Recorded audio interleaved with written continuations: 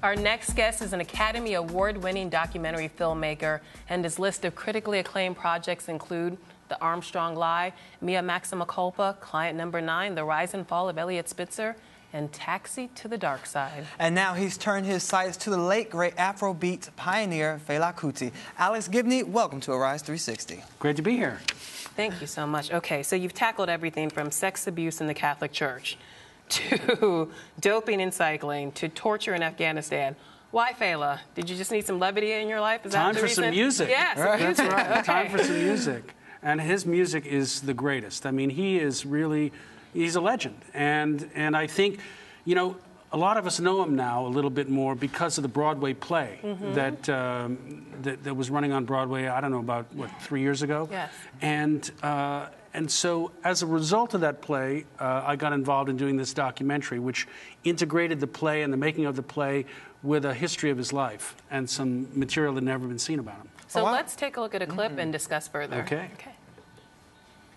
We don't know what happened. We didn't even know what offense Fela has made yet now, because they just came, beating everybody up, and this is what they've been doing. I remember in 1981, I was arrested with him, and that was probably the worst beating he got. He was bleeding from his head, and he was in pain, and you could see he was in pain. And this was the first time I now realized, was this what he was going through all his life? Then you want to see the police beating. I'll show you police. Oh, the police beating. It's terrible. I'll show you. You must see it. Look at it. Yeah. Wow. You know, I promised there was going to be music, and then it went right to that. There's tons of music. The music is incredible. But had you known much about Fela before embarking upon this project? I didn't know that much about his life. You know, I listened to his music, and I was a fan, but I wouldn't say I was an expert. But it was one of the interesting things. When this project started, it was brought to me by Steve Hendel, the guy who was behind the Broadway play. And he wanted me to make a film about the Broadway cast and crew going back to Africa and performing the play there in Lagos. And I thought that was an interesting film. But one of the things that happened was that Fela Kuti himself kind of took over. And he kept insinuating himself. And as we reached back for material, suddenly we thought, wow, that's pretty interesting, and that's pretty interesting. And then Fela became became very much a part of the film, and that's why we called it Finding Fela. And I love how you work in other interviews from people who knew him, and you interviewed everyone from Bill T. Jones to Questlove, even Sir Paul McCartney. He contributed to the film. So was it difficult to get them to contribute? I think it wasn't at the end of the day, because they loved Fela so much. I mean, Paul McCartney talks about how, you know, Fela had performed in Lagos at a place called The Shrine. Yes. And it was kind of this great place that everybody would come to, and Fela would kind of hold court, and he would play, but he would also, you know, kind of talk about the issues of the day. There'd be a back and forth with the audience. And it was all night long. And McCartney talked about he went there, and the music was just so fantastic and beautiful. He started to weep. You know, that a lot of people, when James Brown went over to Lagos, you know, all his band, Bootsy Collins and everybody, all went to the Shrine en masse because they were paying homage to this guy. They just loved him. So getting those people involved was not so hard. One of the most compelling parts, I think, of the documentary is just how candid his children are with you.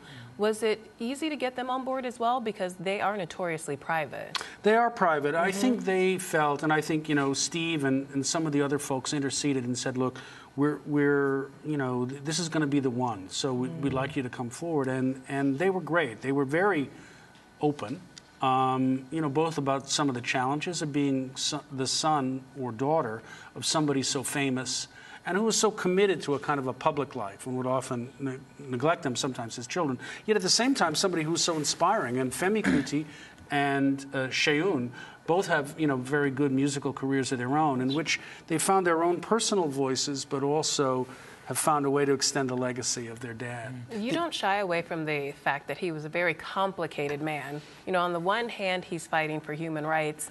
On the other hand, he's a shameless misogynist with more than a dozen wives. Why was it important? 27. 27 wives, more than 24 wives. Right. My goodness. Why was it important for you to show this darker side of Fela? I think, you know, to me, there was a history professor I once had who always said, embrace the contradictions. And I think, you know, rather than see Fela as the kind of icon, it was important to me to see him as a human being.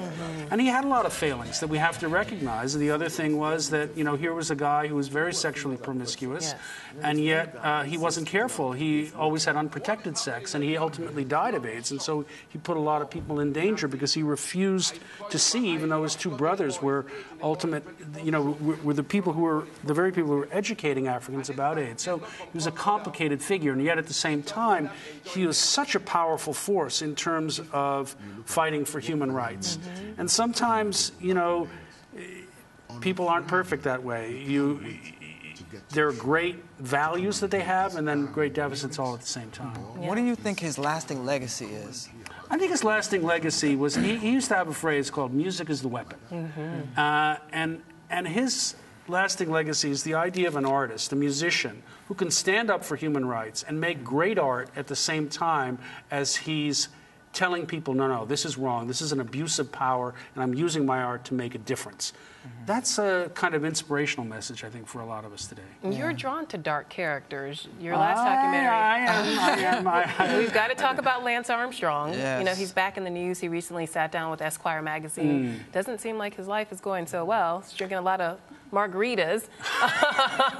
Yeah. But when you initially sat down with him, the story was supposed to be about his road to a comeback. It eventually morphed into him admitting to you that he lied to the world. Yeah. And lied to you, well, boldly. Yeah, the film went from Breaking Away to Breaking Bad.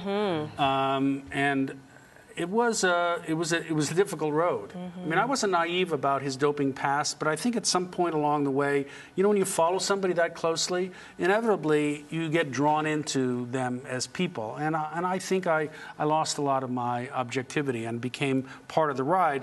And then when things began to turn, you know, we had an opportunity to reinvestigate the stuff that we had shot and realized actually we shot something different and more interesting than we even realized at the time. That's interesting. So even documentary filmmakers are not immune to being seduced by Nobody's these immune. larger-than-life figures. Wow. Nobody's immune. Well, why do you think he let the lie grow so large? I mean, it just kept going on and on.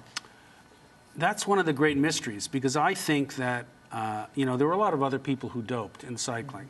But I think one of the things about Lance was he didn't just say, you know, I played according to the rules, kept his head down and moved forward. He said, how dare you say that I, as a cancer survivor, would ever use performance-enhancing drugs? And in that way, he made millions of cancer survivors and victims around the world complicit in that lie. And I think that's what people have a hard time forgiving. And I think in some way, you know, a funny thing happens to people when they are telling a lie that big. Right. They have to find a justification for it, a way of almost believing it themselves. So how did he justify it? I think he justified it by saying, well, look, I may be doping, but look at all the good I'm doing. I've raised hundreds of millions of dollars for cancer survivors, and this is what people want, so I'm going to keep going. And, of course, it was very self-serving. I'm not saying it's justified. I'm just saying that's the psychological process that often happens. Well, he called you to confess a few weeks before he made that stunning announcement to Oprah Winfrey. What was that conversation like? Were you angry, fascinated, intrigued, a little bit of all of the above? Let's just say that it wasn't a complete surprise. It was a surprise that he called me. That was a surprise. But, you know, I'd started to see the worm turn. So the fact of the revelation wasn't a surprise. But, you know, it was a candid conversation. And I said I thought he owed it to me to sit down to me again and talk one more time, not only about how he had lied, but now to hopefully finally come clean. I still don't think Lance has come clean. I think that's part of the issue that a lot of people have with him still. What do you think he's hiding now? You know, there's always bits and pieces. I think that the fact is that when you tell a lie that's that big and you tell it for so long, it takes a long time to unravel it. And there were a lot of other cyclists who were part of this story, Tyler Hamilton and Floyd Landis, who also told big lies, and it took them years to begin to unravel that process. So when you initially sat down with him and he was denying all the rumors, did you think to yourself, he's lying, I know he did it? When I first sat down with him, when I was making the original film, I had a pretty jaundiced view. I found it hard to believe that he couldn't have doped in the past. But in 2009, my brief was not to look into the past. My brief was to follow him that year. And he maintained adamantly that he was clean. Now, he still maintains that he was clean in 2009. I have a much harder time believing that now. All right. You know, after I watched that film, I thought to myself, if everyone's doping, then isn't it a level playing field? I don't think it's quite a level playing field. It's true that everyone's doping, and you have to take that into consideration. Right. But I think one of the things that happens when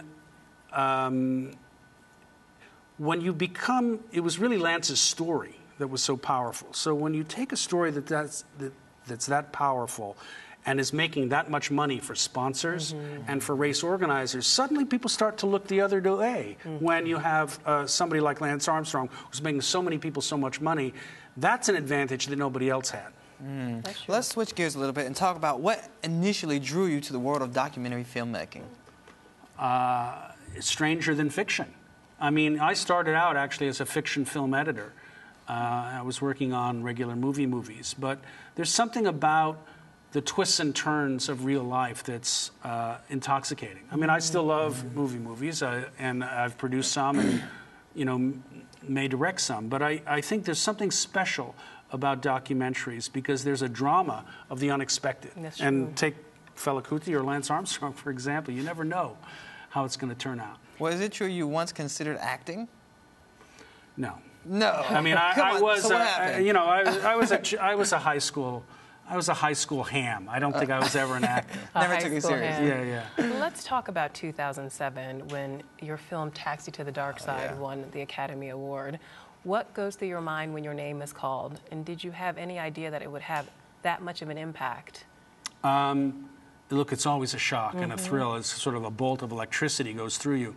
I'd been a little bit prepared. My film, Enron, The Smartest Guys in the Room, had been nominated, and I had gotten the vibe. You know, it's a documentary Oscar. You know, one of the photographers beckoned me. I thought it's time for my close-up, and he said, "Would you please get out of the way? Jennifer Aniston is coming." So I got some sense, okay, I get where I fit into the pecking order. That's humbling. But honestly, when you're standing up on that stage and you know you're talking to millions of people all over the world and they're counting down 45, 30, 15 seconds, I made sure to get the speech in so that I wouldn't hear the music. Now, the critics loved it. What did the Bush administration make of the film? Not so much. Not so much, yeah. But it's interesting to me that actually, it's a film about torture, and actually the military has embraced it.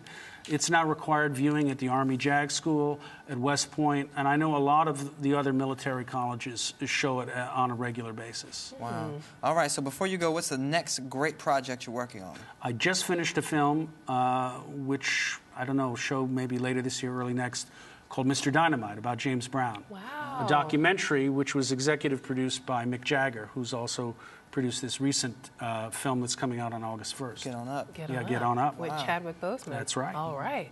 Well, thank you so much for being here. Can't Delighted. wait to see more of your work. You're incredible, so thank you. Thank you so much. This has been a real pleasure. All right, we'll be right back with more Rise Entertainment 360.